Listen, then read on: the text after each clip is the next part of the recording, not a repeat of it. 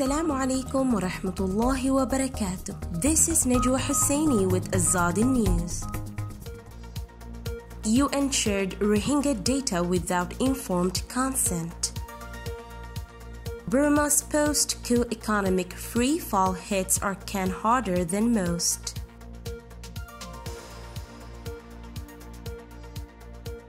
The UN improperly collected and shared data from more than 800,000 Rohingya refugees in Bangladesh, passing it on to Burma, the country they fled, Human Rights Watch said Tuesday, urging an investigation. Over the past 3 years, the UN Refugee Agency has registered hundreds of thousands of Rohingya refugees in Bangladeshi camps, enabling Dhaka to provide them with identity cards needed to access essential aid and services. But according to a fresh HRW report, the refugees were generally not made aware that the data they were providing would also be used by the Bangladeshi government to submit details about them to authorities in neighboring Burma with a view to possible repatriation. The UNHCR refuted this, with spokesman Andrei Mahachik telling AFP that the refugee agency has clear policies in place to ensure the safeguarding of the data we collect when registering refugees all over the world.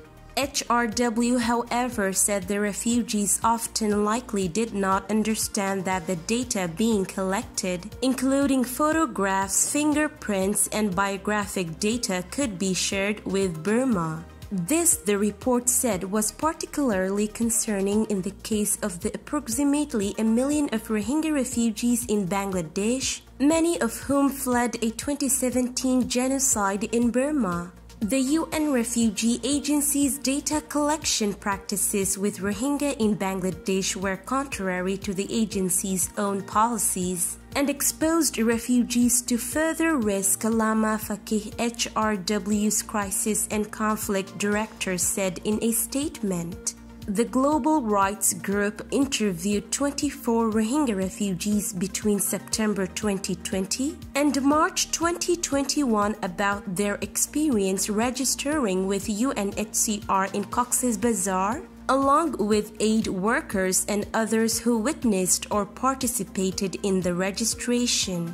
The UN agency insisted its staff asked Rohingya for permission to share their data for repatriation eligibility assessments and explained that the so-called smart card needed to access aid would be issued regardless of whether they agreed to sharing the information.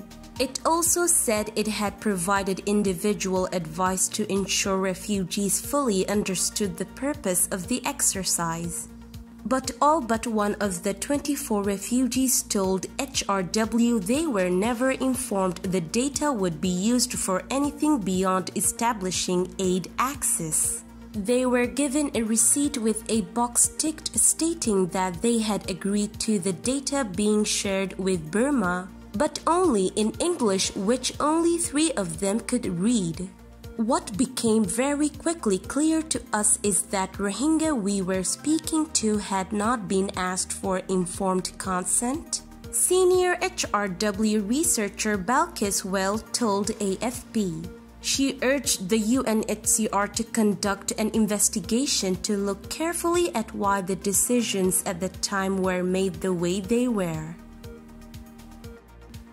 More than 4 months after Burmese military seized power in a February 1st coup, the Arakan state economy is contracting across nearly every sector. The tourism industry, already badly battered by the COVID-19 pandemic, is on life support with no real prospect for a change in fortunes anytime soon. The banking system teeters on the edge of collapse. Small businesses suffer as incomes have fallen practically across the board. The construction sector is hobbled by an uncertain outlook and rising costs. Last month, developers in Arakan state asked the state-level military council to help ease their difficulties. Construction companies are facing challenges such as price surges for building materials, including cement and iron rods, and problems with drawing money from banks. As an example, Myanmar Construction Entrepreneurs Association member Usen Ong said, developers these days have to pay about K8 million more than normal expenditure for the purchase of approximately 30 tons of iron rods. Developers who won tenders under the previous government are expected to hand over the buildings in September, when the financial year ends, but many cannot proceed with construction because in addition to the rising construction materials costs, they cannot readily withdraw money from banks. This is today's news. To get more updates about Rohingya, subscribe to our YouTube channel and hit the notification bell. Visit our website azaditvnews.com and follow our social media accounts. Wassalamu alaikum wa rahmatullahi wa barakatuh.